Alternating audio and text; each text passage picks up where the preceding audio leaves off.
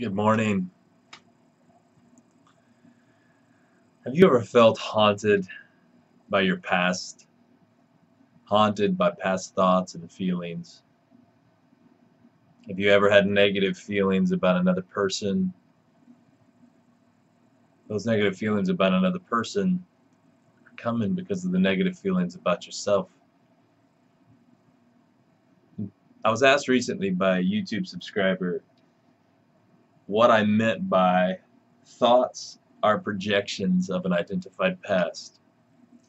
So I want to respond to that question today, but I also want to bring you a couple small secrets, practical things that you can do to begin to sever those negative emotions and thoughts that you've been experiencing.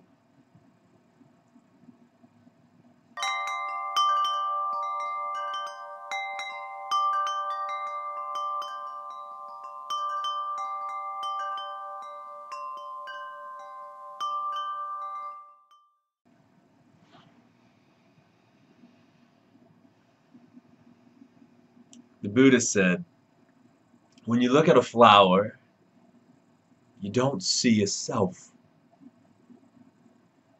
You can see the sun and the rain, and you can see the earth and the flower, but you do not see a self.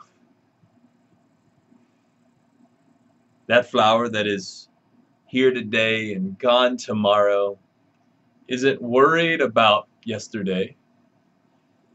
It's not projecting towards the non-existent future or afraid of the frost that may come overnight. Instead, it is effortlessly manifesting, blooming in the sunlight. It's so easy for the flower.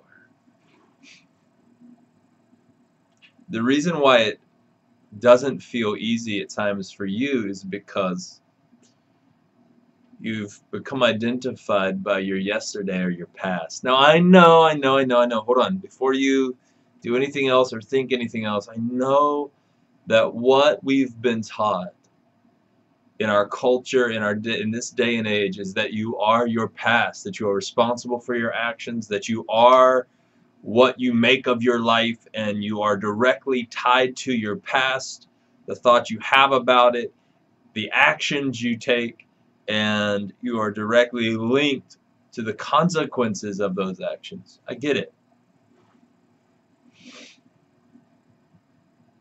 But would you like to be able to let go of those things that have haunted you? For instance, when you experience anxiety or fear, the reason why you might be having those negative experiences is because in your past you had this negative moment, and the mind that is identified by the story. Now stop right here and recognize you are not the story. There's no truth in the story that your mind is creating. There's a link above. I encourage you to check it out if you haven't already. But your mind is creating the story, and it's believing that this is real.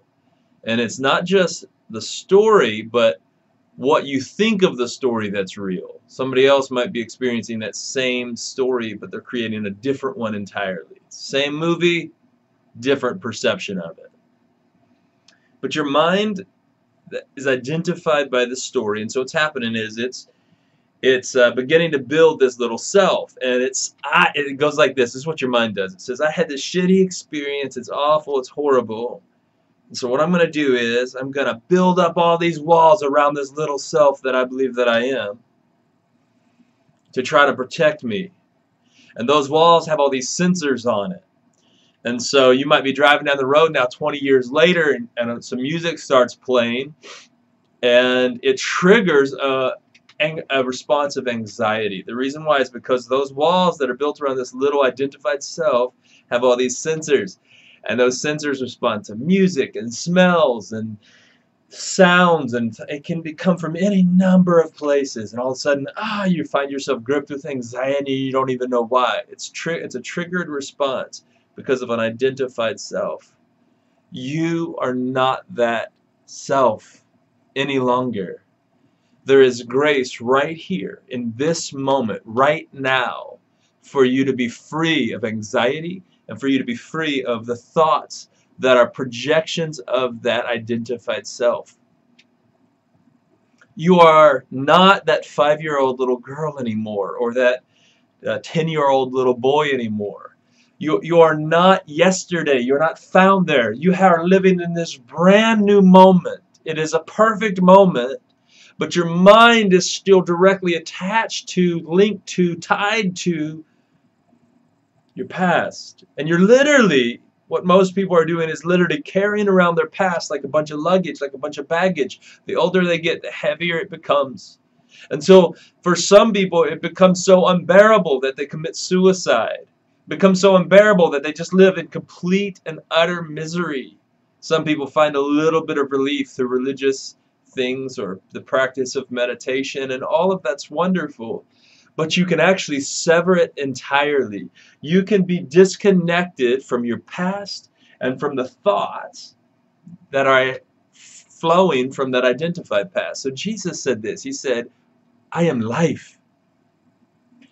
And as he is, so are you. This Christ experience, this kainos new reality, is a now experience of life.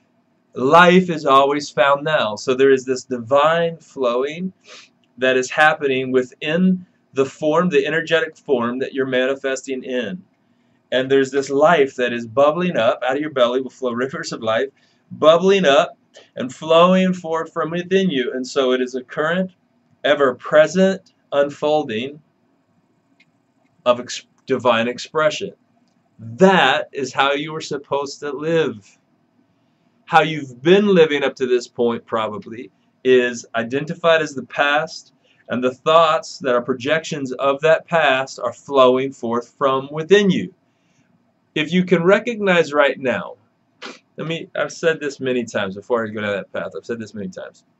Until you see God within, you'll never see God within another. And as long as you're seeing a bad person in another, it's because you still see the potential or the bad person within yourself.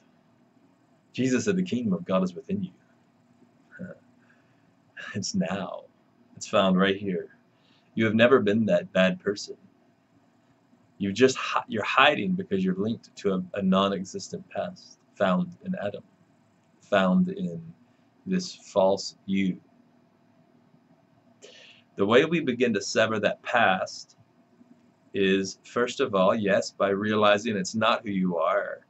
But oftentimes the mind, the intellect is going, yeah, I hear what you're saying, I'm not that, but I don't feel like I'm not that, I feel like I am that. The moment you realize that you're not that, you'll stop being angry at another. You can't blame another person for any of the shit that you're going through. You can't say, you made me mad, or man, you know what, this just really frustrates me that you would say this, because you realize frustration is a result of your own thinking. Anger is a result of your own thinking. It's the fruit of your own thinking. It has nothing to do with another person. And that, if anything, you should be thanking them for giving you the opportunity to realize that you are not these things. In that moment, they are your guru. Your worst enemy could be your guru in that moment, because you are not that. So to begin to let go of that, the first thing you need to do is start observing, learning to observe your thoughts. Learning to observe your thoughts without judgment. The thoughts that are going through your mind, that are producing all these feelings, both positive or negative feelings, are not who you are. They're not you. And if you can step back and just start seeing those thoughts, and when they go through your mind, it doesn't matter what feelings they produce, just go, oh, okay, number one, I'm not those thoughts. And number two, I can look at them. There's nothing wrong, there's nothing good or bad about the thought. So I don't have to have good or bad feelings associated with that thought. Now, this might take some practice. It takes some consistent focus and practice on your part to mentally rise beyond those thoughts. But as the more that you learn to observe those thoughts, the less identified you will be in your past. Now, ultimately, I will say this. There is grace here in this moment for you to realize right now that that is not you. You still might have some mind work to do, mindfulness work. But there's grace right now for you to realize that your past is not who you are. You are not who you think you are. And you can rise beyond those anxious feelings. You can rise beyond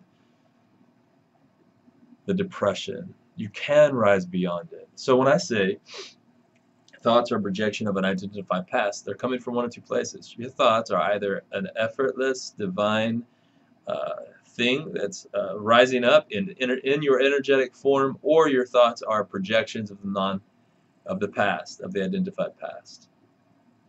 When your thoughts are projections of the identified past, you will go on repeating your past and repeating those patterns of existence.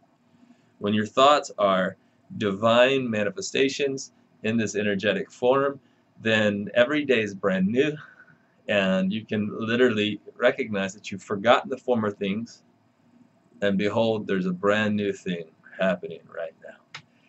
I love you so much. I want for you to taste and experience the freedom of being alive in the here and the now. I hope this helps you. I hope this response might bring some liberty to your existence. I love you so much. Remember, guys, the more you awaken, the more you play. Have an absolutely fabulous day. Thanks for watching, guys. Go ahead and do me a favor. Subscribe to our video, like and comment whatever questions you have so that I can respond to those questions in future videos. Hope you guys have an absolutely beautiful day. Remember, you are loved and valued.